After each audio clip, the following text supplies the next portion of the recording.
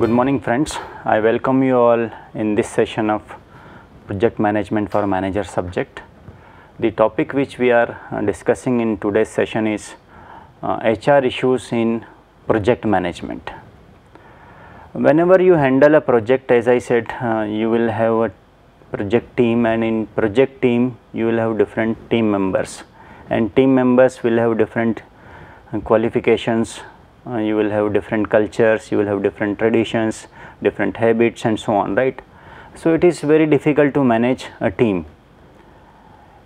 In simpler words, I can say it is very difficult to manage a project, because you are not only dealing with project team but other stakeholders as well, and each stakeholder has got his or her own objectives, own goals from that project. So, let us look at couple of issues related to conflicts, team building and negotiation in project management. So, in previous class we have seen how to build a project team. So, I will quickly go through this slide. So, first of all, for making a project team, you should identify what activities are to be performed in a project. What are the skills needed to perform a particular activity in a project. After that, you just try to find out a person who can do those activities. So, identify necessary skills based on requirements of the activity. If you do not get people from within the organization, then you should try to get it from outside the organization, right. So, if you are in process of building team from within the organization, then talk to different functional managers and try to get resource persons from those functional managers.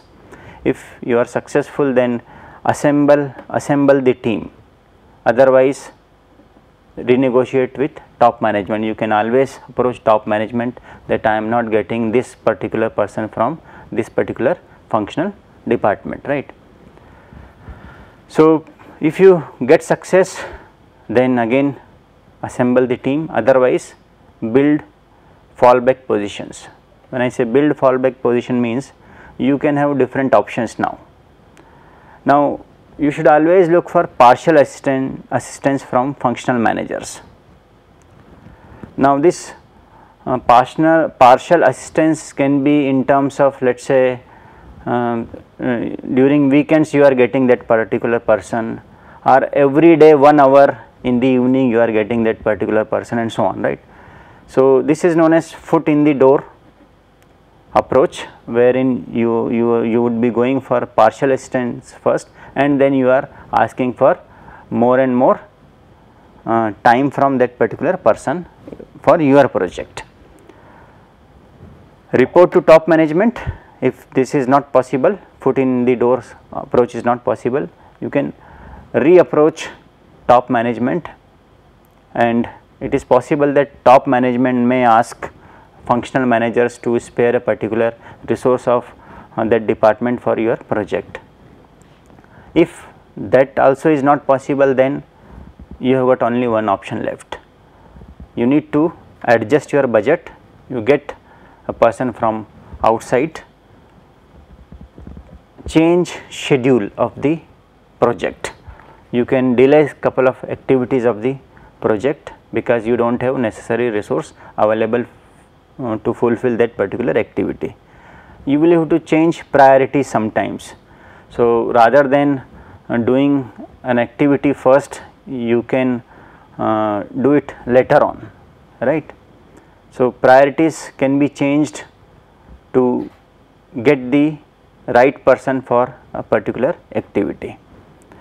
Once you are done with assembling of the team, then you need to develop that team, and you need to come up with clarity of roles and responsibilities in the team member. So, this is how you build the project team. Now, there are several characteristics which a project team should have. Let us look at couple of important characteristics, because if you don't have a right team, you can't deliver project in time, right. So first of all, the team member should have clear sense of mission. What is their mission, what they want to achieve from that particular team.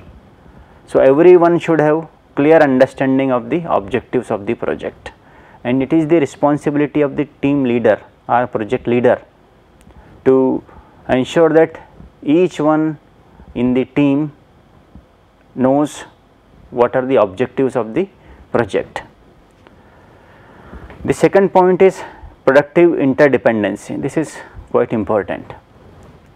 So as I said, in a team you have got team members from, let's say, finance, from marketing, from HR, from production, from R&D, let's say from maintenance and so on. So each one of them have got their own languages. When I say own languages, means they use their own terminologies. For example, a finance person will always talk in terms of return on investment, NPV, IRR, sources of funding, interest rates and so on, right. While the marketing fellow, he will always talk about brand management, he will talk about segmentation, targeting, positioning, pricing, advertising, isn't it. While on the other hand, if there is a manufacturing guy in the team, he will always talk about aggregate production planning, maintenance, scheduling, sequencing and so on.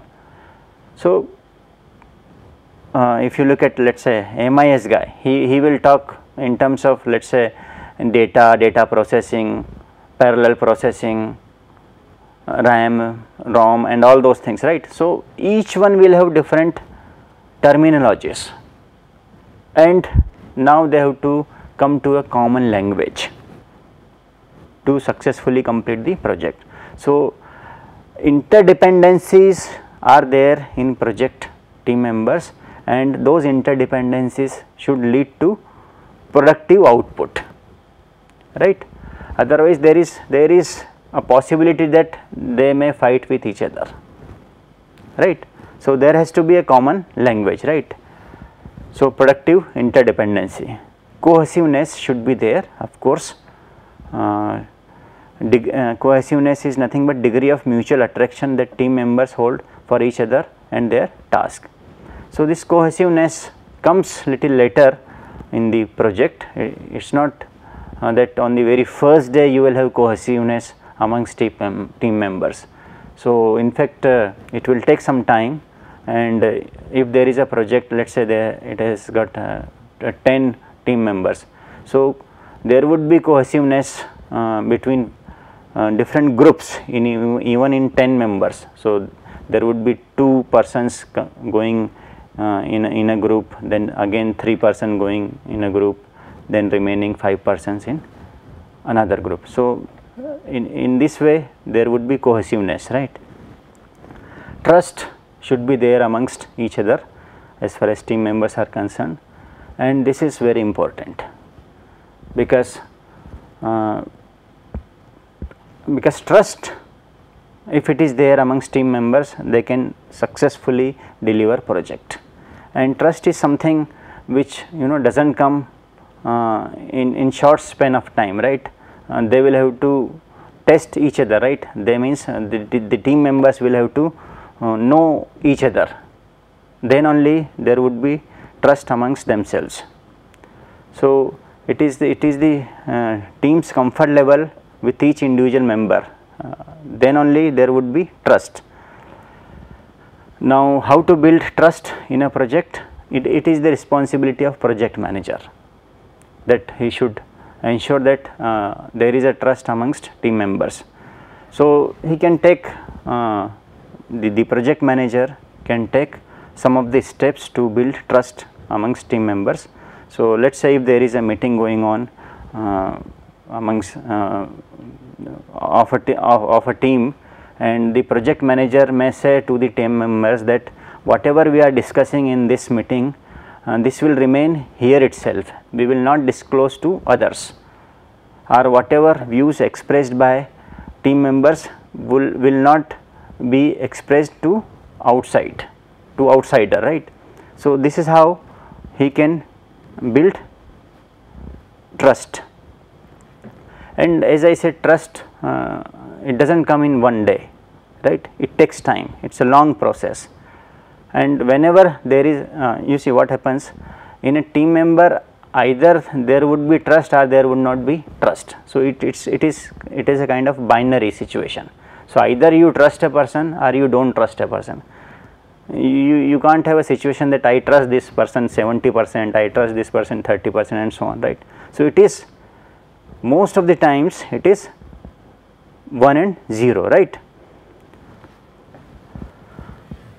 So, trust occurs at different levels, trust occurs at professional levels. So, if I have said something to my team member and if he is delivering that, if he is listening that, it is quite a professional trust, right. Then trust at integrity level, of course integrity is very much needed. So, these things, you know, the integrity level deals with the issues related to ethics, corruption and so on, right. So, integrity of team members should be there towards project, and at emotional level, right. So, trust occurs at 3 levels, right. Enthusiasm, of course it is very much needed. If team members are not enthusiastic, they will not perform, right. So, it is basically the energy of the team members and spirit of the team members that will drive project towards its success.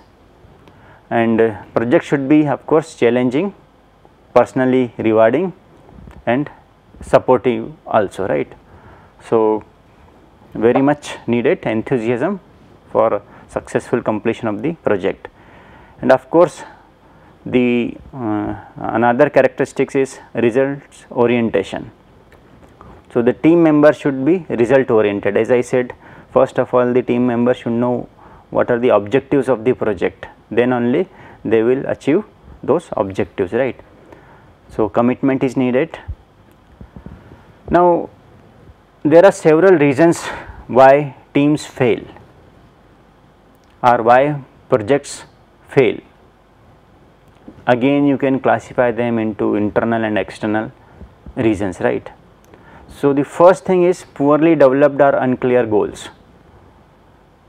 What happens whenever you form a project team, initially you do not have clear objectives of the project. You means being a project leader, you know what are the objectives, but your team members really do not know what are the objectives.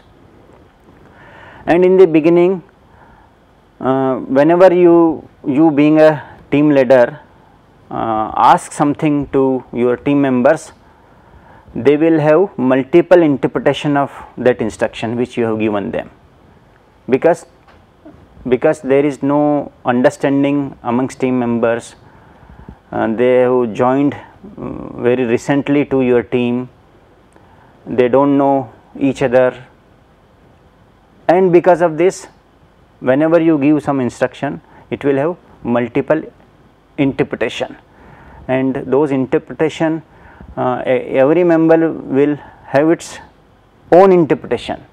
He will interpret in his benefit, right. So, it is good to have faith in each other, it is good to have trust in each other, and when you have all these things, then you can successfully deliver a project. Initially when you start a project, you will have more conflicts because members are not aware about project objectives, members really do not know what are their roles, what are their responsibilities, what is reporting structure, what is span of control and so on, right. So, poorly developed or unclear goals is one of the reasons for failure of teams, right. So, poorly defined project team roles and interdependency, lack of project team motivation. If team is not motivated enough, then they will not work, right? And poor communication, this is very important. It is the responsibility of project leader to communicate objectives, policies, instructions to all the team members, and he should also listen to the feedback which is coming to him from bottom, right? So it is basically top to bottom and bottom up approach, right? So this, if communication is happening in these two ways, then project would not fail, our project team would not fail. Poor leadership, of course, this is another reason. If leader himself does not know what is to be done, then what followers will do, right? So leadership has to be strong. Probably the leader should come up with decisions based on consensus, right? He should not be an autocratic leader. So consensus is the best method of leadership, but again it depends on situation, right? Because in project you will have time constraints, you have got budget constraint, and you have got pressure from different stakeholders. So many times you will have to go for autocratic style of leadership. I am not saying that you should always go for autocratic style of leadership, but largely it depends on what kind of situation you are working in, right? But consensus would be the best policy, right? So turnover among project team members is one of the reasons for team failures. Dysfunctional behavior, descriptive acts of some team members due to personality issues. Of course, as I said, in a team you will have different personalities, so there would always be personality clash. Every member thinks that this project leader is doesn't deserve to be a leader, right? Or he doesn't deserve to be a team manager or project manager, right? So, and this thing you would have seen in your projects as well, right? Most of your team members would have said that this project team leader is it doesn't deserve to be a team leader, right? And due to some or the other reasons, right? So many times you will have hidden agendas of team members or interpersonal problems amongst team members. So these are some of the reasons for team failures. Now let us move on to this slide, stages in group development. As I said, there should be trust amongst team members, there should be faith amongst each other, and these two things don't come in one day, right? It takes time.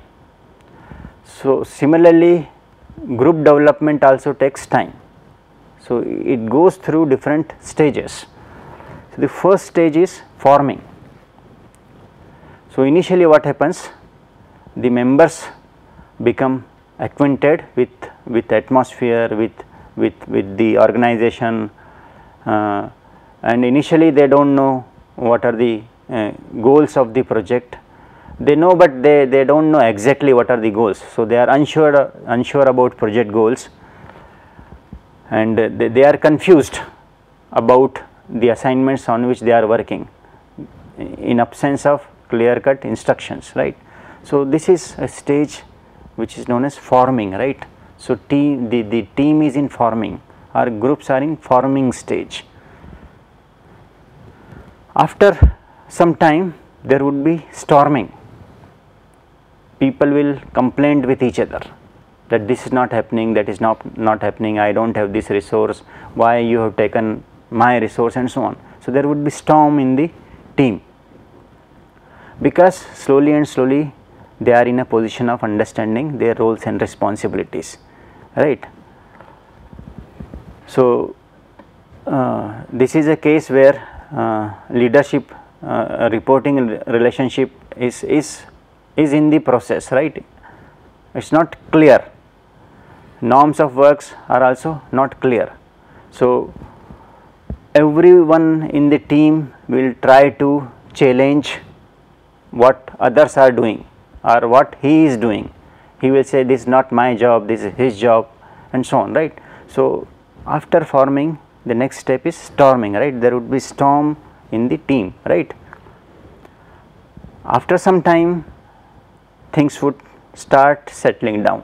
It is called norming, right? So, after some time, people would reach to certain, agreements. They would be open with each others, right? They will start, believing each other, and they will move towards trusting each others, right? So, this is known as norming, right? So, once this stage is cleared, the next stage comes as performing. Since things are now settled, roles and responsibilities are clear, instructions are clear, faith is starting building amongst project team members, and then they would perform and they will try to achieve objectives of the projects, right. So, once they start performing, they achieve their objectives and objectives of the, more importantly, the objectives of the goal. Once objectives are achieved, the final stage is adjourning, right. So, you will disband the team. All the team members will go to their respective functional departments, or if you have hired an expert, a resource person from outside, he will also go to his parent organization, right. So, these are different stages: forming, storming, norming, performing, and adjourning, right. So, these things generally happen in a group development process, right. Nowadays, there are several virtual project teams. Project team members do not sit at one physical location. You will have team members working at several locations, not only within a country but across countries. So, there are more and more virtual project teams working these days. So, how virtual teams can be improved? How performance of virtual teams can be improved? So, there are a couple of points which you should look at. First of all, use face to face communication whenever possible, right, either through Skype or through video conferencing or through any other medium, right. So, try to have face to face communication rather than having just audio communication, right. It is good to have visual communication, right. Do not let team members disappear. Let us say if there is a conference going on amongst team members, so all the team members should be there. You should not allow one or two team members to disappear, right, whether it is due to technical reason or some other reasons, right. Establish a code of conduct. Of course, there has to be code of conduct. Whenever you work in a team, try to have the things related to project only, right. There should not be any personal comments, right. There should not be they should not use harsh language against their team members, right. So, these are couple of code of conducts which they should follow, right. Keep everyone in communication loop. If there are 5 members in a team, then all team members should be informed and updated about the decisions which have been taken, right. If due to some reason, if one member was not there, let us say in previous meeting, then he should be updated about the decisions of the meeting, right. Create a process for addressing conflict, and this is very important point. Conflicts will be there whenever you have a project team, because of several reasons, right. So, we will see conflicts in detail, right. Conflict management, let us look at this point, very important point, conflict management. Most of the times managers spend their time in managing conflicts, either within team or across stakeholders. So, this is very important topic, conflict management, and there are multiple reasons of having conflicts in a team or in a project. So, conflict is a process that begins when you perceive that someone has frustrated or is about to frustrate a major concern of yours. So, conflict is not a stage, it is a process, and it happens when you perceive that there is a conflict between two team members, right. So, conflict, first of all you need to understand that there is a conflict, right, and then try to sort it out. So, you have got different categories or types of conflict, and I have not seen any organization where there is no conflict. Conflicts will always be there. However, you should try to minimize conflicts, but you will have most of the times conflicts in a project, right. So, let us look at couple of categories of conflict. So, you have got goal oriented conflict.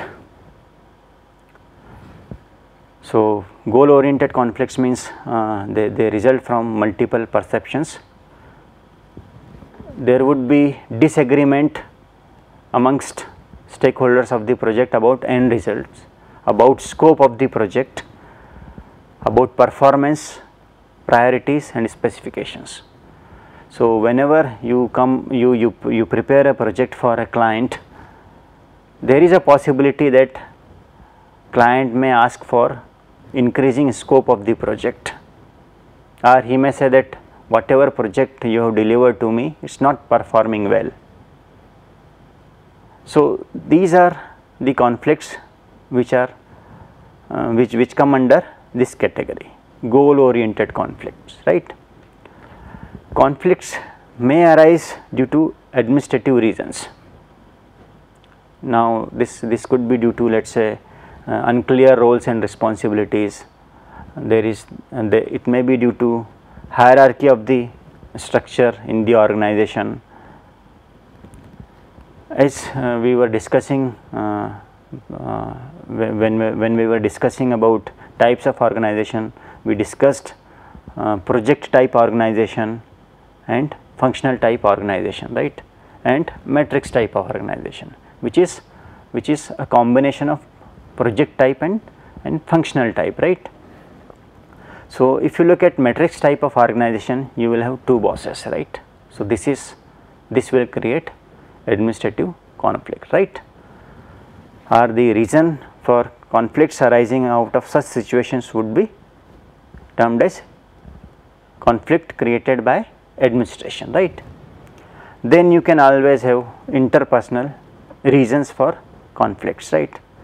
So, difference in work ethics of different stakeholders, behavioral styles, egos, most important.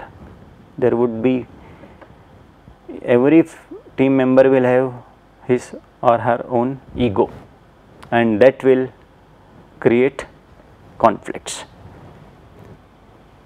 And there are some other issues like personality issues. You can have issues related to attitudes, aptitude, knowledge, their background and so on, right. So, these are different categories of conflict. Now, when we have different categories of conflict, so before going for next topic, let me summarize what we have done today. Okay, let us move on to next topic. Let us look at different views of conflict management, right. So, traditionally there are different views, traditional view and the modern view and so on, right. So, traditional view of conflict focuses on that conflicts negatively affect your organization and conflicts are bad for the organization. So, this particular view, or the people who support this particular view think that conflicts are bad for the organization and they should be avoided, and they do not want conflicts to happen at the first place, but even if they happen then they are bad, right. So, they should be avoided, they should be suppressed and eliminated. This is traditional view. The behavioral view of conflict is that conflicts are quite natural and inevitable part of organization life. So, you cannot have a situation where you will not have any conflicts. So, they are quite natural. So, you will always have conflicts and you will have to manage it, right. So, there is no way out, you cannot wish away conflicts because they are natural. So, manage conflicts effectively rather than suppressing them, right. A better, or I would say a modern view of conflict. The third one is interactionist. Now, this is the view which encourages conflicts to develop in the organization. It prevents organizations to become too stagnant and apathetic. So, conflicts actually introduces an element of tension that produce innovation, creativity and higher productivity. Now, this view is totally different. So, according to this view, let there be conflict. So, whenever you will have conflicts, you will have clarity of roles and responsibilities. You will have more and more creative ideas coming from team members, and in this way the productivity of the team will increase, right. So, let me summarize what we have done so far. We have seen today what is team building, what are different types of conflicts. We have seen what are different stages of group development. So, we have got let us say the first one is, we have got forming, storming, norming, performing and adjourning, right. So, you should look at all these things and try to minimize conflicts in your project. So, with this let me stop here. Thank you very much.